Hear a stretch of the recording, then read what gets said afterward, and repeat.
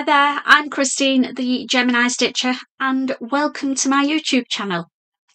If you're a regular viewer, you will know that last week I was on a cruise, so this week's Monday Makes and Plans is going to be a little bit different because it's all going to be about plans, because I sure as heck did not take my sewing machine on a cruise ship last week. But what I'm also going to do is share my cruise experience and a few pics at the end. So if you want to continue watching after I've shown you what I'm making next week, then stay on the channel and we'll cruise together. So first up are a couple of fabrics that arrived while I was away, which is always great to come back to when you've been on a holiday. If there's fabric to open, it all feels a little bit better. So these are from Rainbow Fabrics. I've been really good and only ordered 2 fabrics from them, which is unusual. There's usually a big parcel when I get on their site, but I'm trying to be more conscious with my fabric and pattern purchases for the rest of this year. So we may not see as many new fabrics and more from my lovely stash being used up, fingers crossed. Anyway, the first fabric is black. Not me, I know. But bear with me. I'll try and get it close enough so you can see. Oh, there we go. You can see if it shines. It is a viscose jacquard and it's got, if you can see, a leopard print on it. Now, I'm trying to plan ahead now. I've had my holidays and I'm trying to be a bit more conscious with the fabrics that I'm buying. I've got loads of summer fabrics. I definitely don't need any more, so I'm trying to think ahead to autumn. And I was thinking that this would make a fabulous pair of trousers or culottes. Not sure on the pattern yet, so if anybody's got any ideas, then let me know. So that's the first fabric I got. And then, oh no, I can't not go bright, can I? Get your sunglasses on, because look at that. Is that bright pink or what? What do we think? Pink isn't normally, bright pink is not normally my colour, but I just could not resist it. Now this is a viscose crepe. It's fairly thin. Let's have a look how drapey it is. Yeah. So I was thinking of making a long sleeve blouse to go with. Try and put them together for you. The black jacquard culottes. So when I'm ordering fabrics, I'm either looking in my stash, have I got something that will go with it and make a full outfit, or I'm looking for something that will go with it when I'm ordering and trying to make full outfits, not just random garments that don't go with anything. So that's my purchases from Rainbow. But they're obviously for the autumn to brighten it up, so I won't be doing them anytime soon. The other thing that arrived while I was away, and yet again, I'm late to the party, but I'm going to open it with you anyway. It's the Think Pink Sewscription box. Not all of you will have seen this. I've tried, in all honesty, not to watch other people's opening videos, but failed miserably. So I have got an idea what's in this box, but it's always nice to open it together, isn't it? So let's get this baby open. Sharp scissors, no messing about here. Oh, I love the fact that these don't come in a plain brown boring, but you get something that you can use. I'm using these on my shelves. When I've got a shelf full, they're all labelled up with what's inside. I'll show you, because they will look amazing. So I've got, at the moment, I've got one with all my jersey cuffings in, and I've got one with all my interfacings in. So it's tidying things up for me anyway, because my sewing room gets into a real mess. Okay. So that's what it looks like. Think Pink Sewscription box from Beyond the Pink Door. This is my third box. When I've opened this, I'll show you what I've made with my other two boxes. Just so you can see, I am keeping on top of these. If it starts getting overwhelmed by them, then I'll stop buying them. But I am enjoying the fabrics. And I'm enjoying making new things in fabrics I wouldn't choose. And to show that little label that they've put on, it says, knock, knock, open me. Oh, I love all the little labels and things they put on them. It's just so me. Oh, it's all yellow. So, May Sewscription Box 16. Thank you for your purchase of one of our Think Pink Sewscription boxes. This month's box contains 2 metres of Lady McElroy cotton lawn. There are 2 colours available this month. Wish you fun opening your box. And you get, I'm covering the QR code up because, sad people out there will love to look at it. So you get a QR code that takes you to Andrea from Beyond the Pink Door's little video and suggestions of what you can make, and she shows you what she's made with the fabric, which is a great starting point. So what I do is look at the fabrics and all the little bits in the box. Then I go away and watch the video. And then I come back and say, let you know what Andrea has suggested and what I think quick sticks I'm going to make. It invariably never ends up being what I say in these videos, but it sets my mind going. So, it's all wrapped up in beautiful tissue paper with a Beyond the Pink Door sticker. The attention to detail is amazing with these. It's just lifts so much.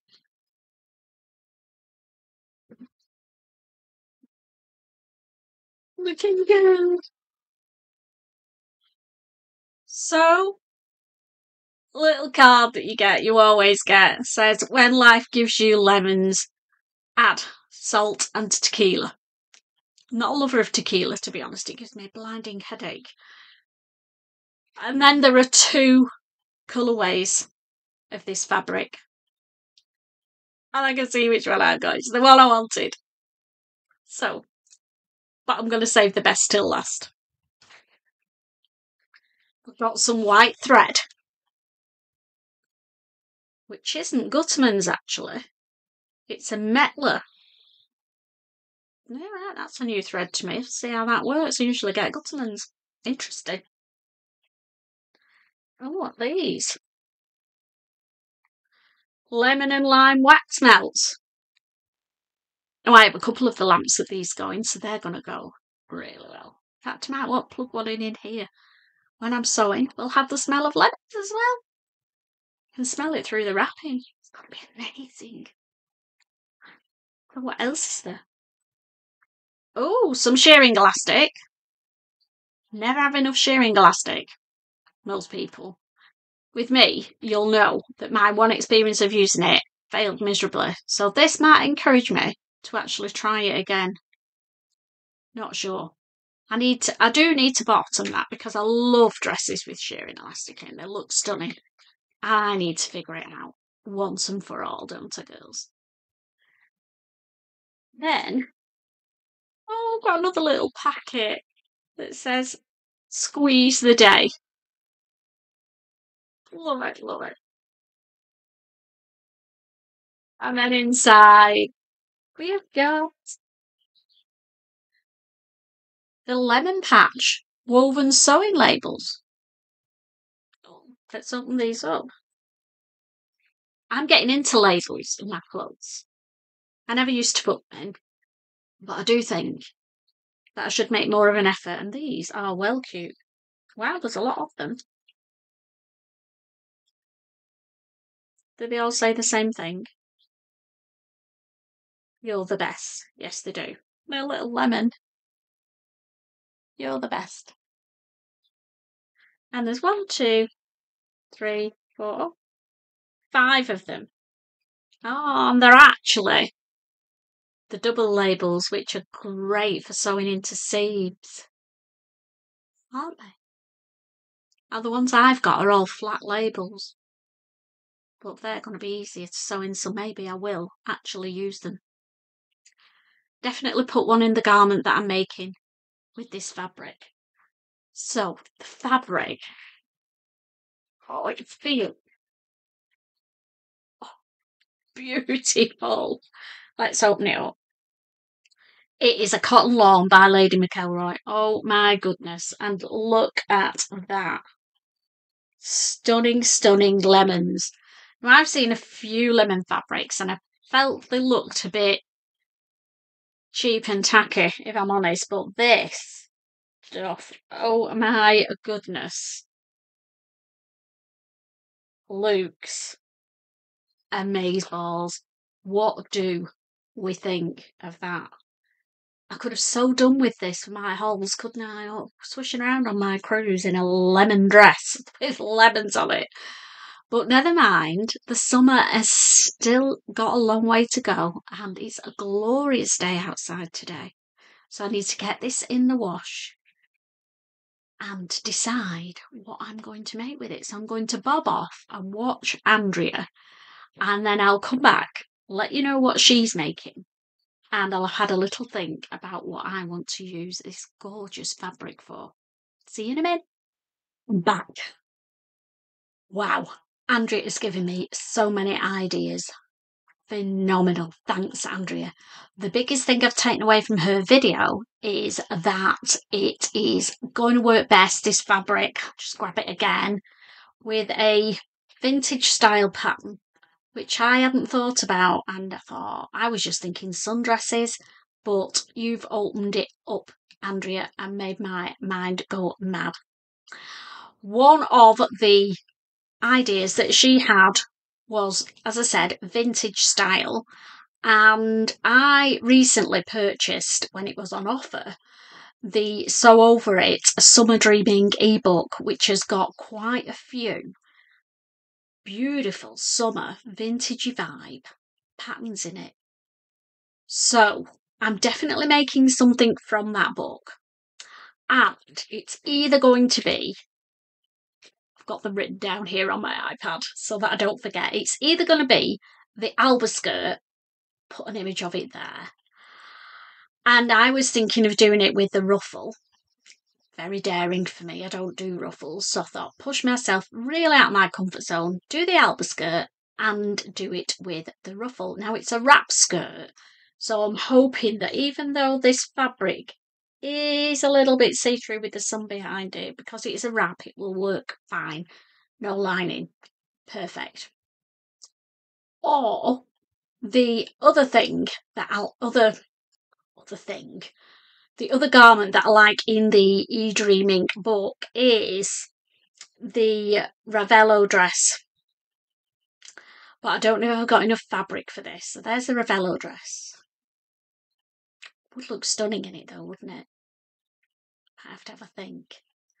And then the third thing from the Summer Dreaming ebook are it's called the Porto jumpsuit. There's the Porto jumpsuit. But you can also just do the trousers. So I was thinking I could do if it's not the fabric might be too see-through for me to make trousers with, or pants. But if I'll have a think. I like the idea of doing the pants from the Porto jumpsuit and making it with a little top of some kind and doing a cord. But there is only 2 meters of fabric, so we'll have to see. But I'm buzzing about it.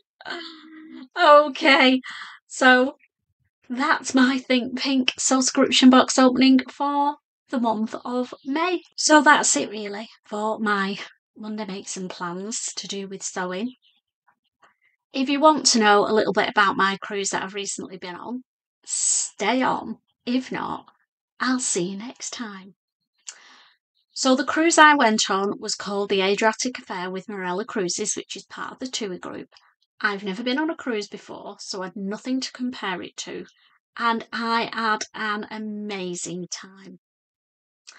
The ports that we went to were, we flew to Dubrovnik, and then we sailed out of Dubrovnik and went to Ravenna. I'm looking at them here because I can't remember them all. It's all a bit of a blur. So the ports we docked in, basically we sailed overnight and then docked in. Woke up in the morning and we were somewhere new, which was great.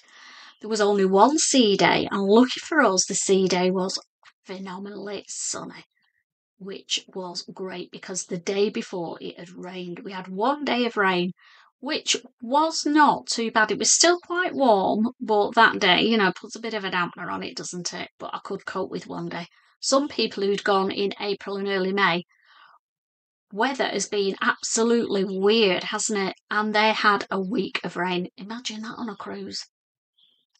So we flew into Dubrovnik and we sailed to Ravenna in Italy. We went to Trieste in Italy. We went to Koper in Slovenia, Split in Croatia, Kotor for Montenegro. That was my favourite place. It was amazing. And back to Dubrovnik. So the first place we sailed to was Croatia, Split.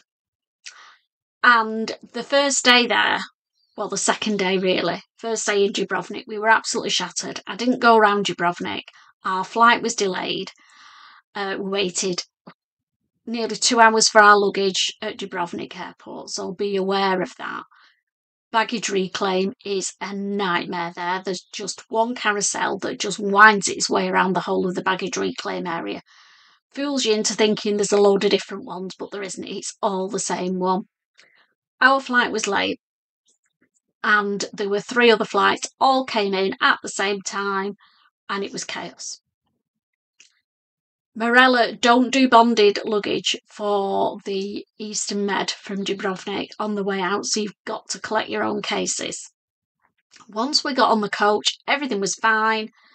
People had said that going through the port passport control was an absolute nightmare and took hours. Took us probably about 15 minutes. Never even really an issue after everything else we'd been through. But after all that, I couldn't face walking in the heat round Dubrovnik, so we stayed on the ship. So day 2 was to Split in Croatia. And that was the one place I wanted to do a organised trip, because I wanted to go to the national park and see the waterfalls. Can't pronounce the name of it, so I'll bob it underneath. And I'm going to disappear now and show you some amazing pictures of this national park. It was about an hour's drive from Split, and I'm so glad we did it. So sit back and enjoy the view.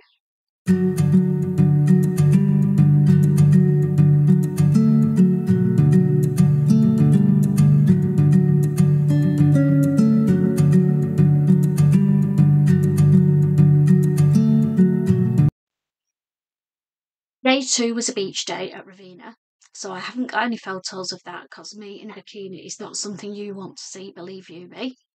So we took a short ferry journey to Ravenna Marina, where the beach area is, and there were lots of cafes and bars and a few shops and a lovely beach. So we went over there and had a nice relaxing morning on the beach, and then headed back to the ship for more sunbathing and got ourselves our head straight after 2 busy days, really. It was nice to have a relaxing day. Day 3 we went to Trieste, Italy. I've got some pics for you. It was a really interesting port town to go around, some great shops, so if you're into shops and a bit of mooch, then they had some lovely shops to look around. Lovely squares and piazzas, and a canal that went through, or a river. I think it was a river. Looked like a canal to me. that ran through the centre of the town, and just stunning. So here's a few pics of Trieste.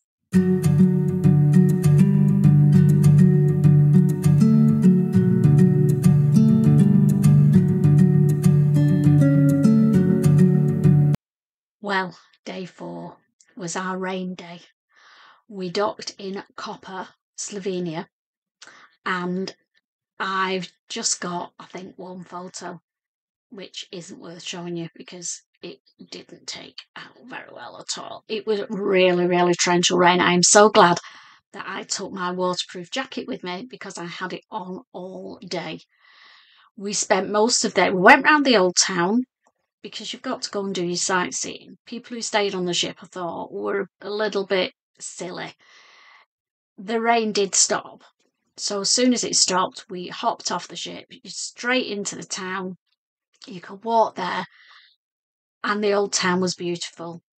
There's also a big shopping centre because it started absolutely tanking it down again. So we went into their version of our Trafford Centre in Manchester and had a wander around there, and then went back to the ship and spent most of the day in the bar or the coffee pot shop because it just was not a good day at all.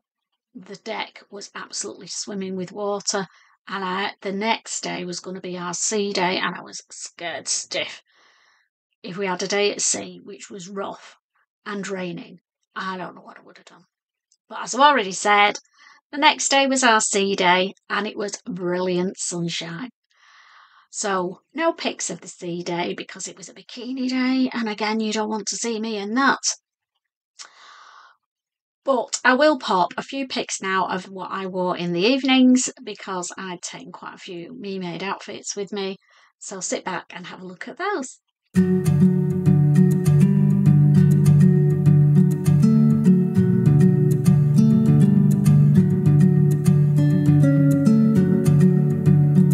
So our final port was Kotor for Montenegro. Oh my goodness.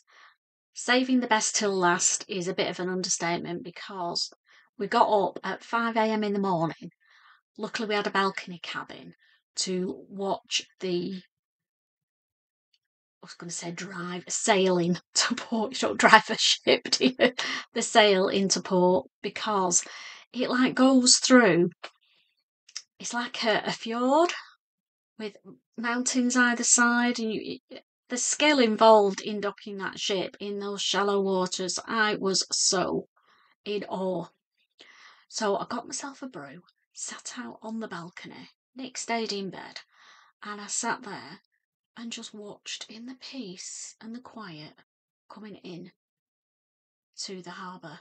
It was phenomenal. I'll pop a few pics at the end of this, and then you can see the end of our cruise. When we got off the ship in Montenegro, in Kotor, Nick had decided that he wanted to get up. You can walk up to the highest point, which is Kotor Castle, and there are over 9,000 steps to get up.